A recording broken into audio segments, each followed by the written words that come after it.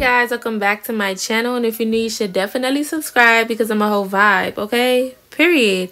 So in today's video, since I had 3 orders from my Burgundy India unit, which is my deep wave wig, I decided to record, especially since now I'm using the bleach bath method. But first, I'm going to insert a clip of me bleaching these knots because I had a couple of people ask me to do a video on it, especially on TikTok, so here y'all go.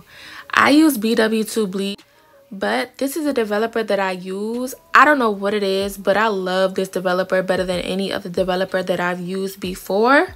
I don't know what it is, but this is my favorite. Now we're about to mix the bleach in the developer. Now, honestly, y'all, I eyeball it. There's not a specific amount of bleach that I add. It's just whatever I feel like adding. And that comes with time. Eventually, once you do this enough, you're going to know exactly how much to add. So I can't really say add 2-3 scoops. It just really depends. Especially since I do multiple wigs at once when I bleach a knot. So I always just eyeball it.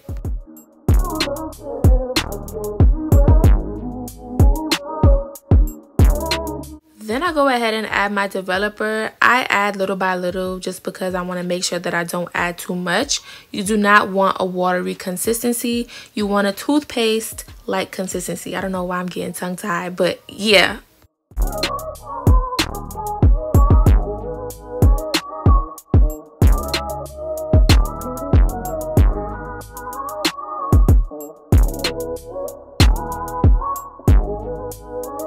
I really should have put on some gloves, but pretty much this is how you want it to look. You don't want it to like be dripping off the spoon. This is perfect. Now you want it thick enough so it's not seeping through the lace, because you do not want it to actually dye the hair, because that's going to be a whole mess to fix. So you want to be really light-handed. In the beginning, I was very heavy-handed, okay? So I had to learn to not be so heavy-handed.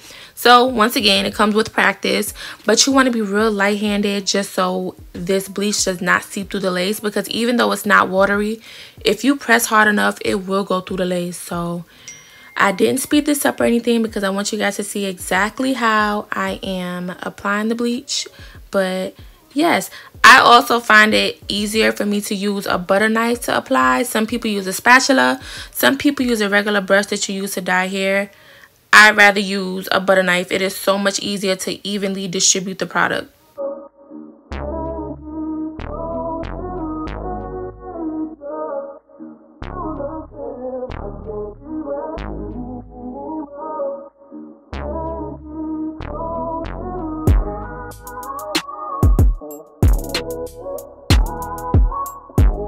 Now, there isn't a specific amount of time that I leave the bleach on the hair. I pretty much eyeball it. I start my timer at 15 minutes, but I don't take the bleach off until those knots turn. So you just want to keep checking periodically. One thing I do want to say is do not beat yourself up if all of your knots don't bleach. That's normal, okay? If you zoom in on a lot of Instagram pictures of wigs or wig installs, you'll see that all of those knots are not bleached. So do not beat yourself up. Now, once those knots are finished bleaching, aka when they're no longer black, you're going to go ahead and wash it out. But first, I was just showing you guys everything that I'm going to be using. So I'm going to be using this Adore Crimson hair dye once I get to the watercolor section.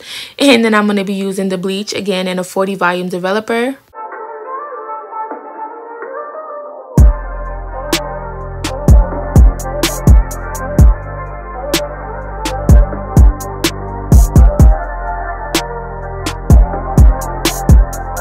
After you finish washing the bleach off of the frontal or the closure, I use purple shampoo just to get rid of any brassiness. It just works wonders, so I use that.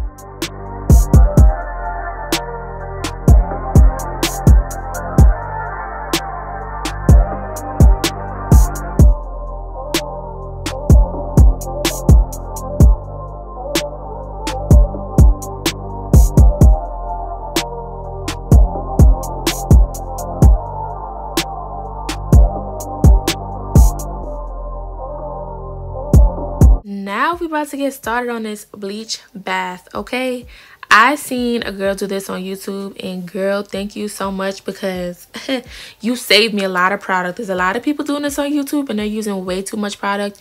You don't need a whole bunch of product, okay? So So I just start mixing my bleach and my developer in the mixing bowl. I do it like that. And when I add the developer in, you want to add enough so that it is a liquid consistency. So you don't want it thick like you're bleaching knots, but you want it to be liquidy.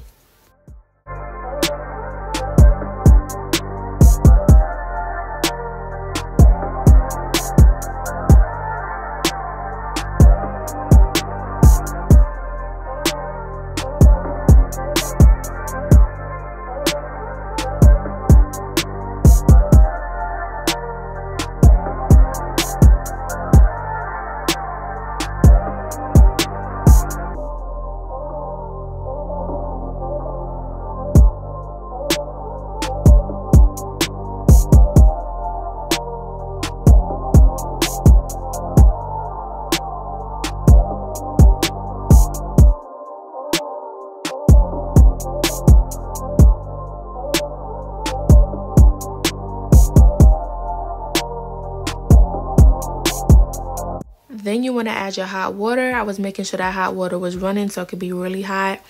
Hot water is just what you need to use. And then you're going to add your bleach and developer mix into that water. Then you're going to submerge your wigs in that. Make sure the bleach and the water gets all over the wig. And then you're going to let the wig sit. Now, in my opinion, I think you should just eyeball it. I don't think there's a specific amount of time the wig needs to be in there.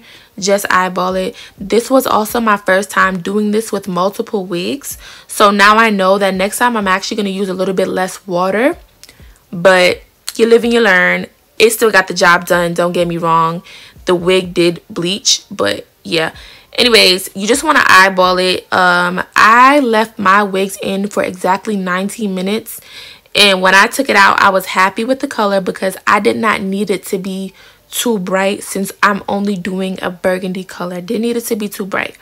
Of course, if you want your wig brighter, you will leave it in longer. One of the girls that I watched on YouTube, she left her wig in for about 30 minutes. Another girl did a bleach bath 2 different times. So it's completely up to you.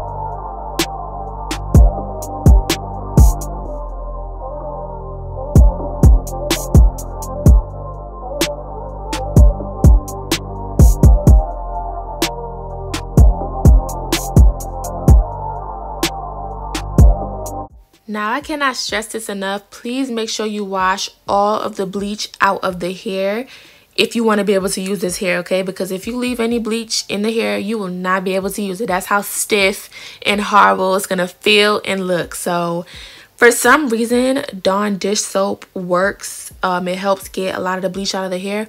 I don't know why. I've seen a whole bunch of people do this on YouTube. So, I started doing it and I haven't had any problems.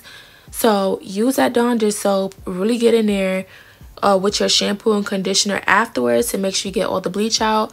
I wash these wigs with the Dawn dish soap about 2 times just to make sure.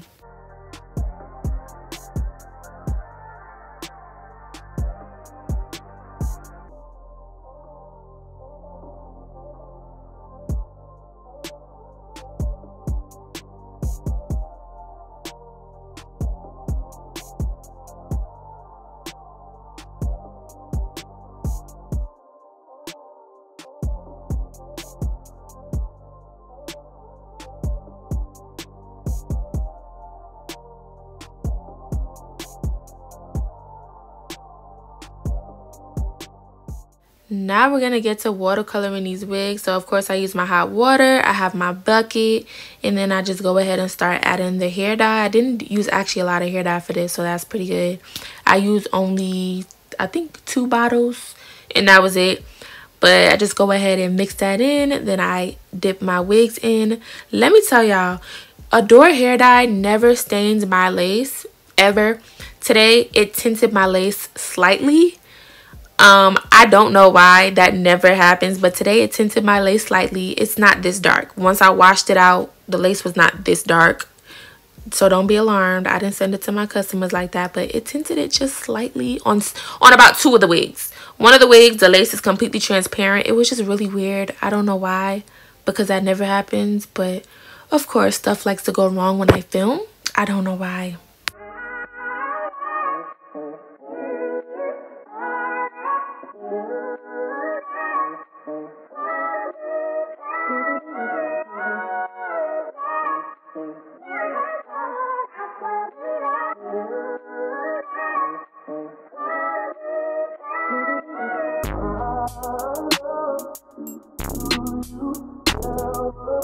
So once I finished with my 3rd wig, I went ahead and washed it out. I used the Tresemme Smooth and Silky shampoo and conditioner set, and that was pretty much it.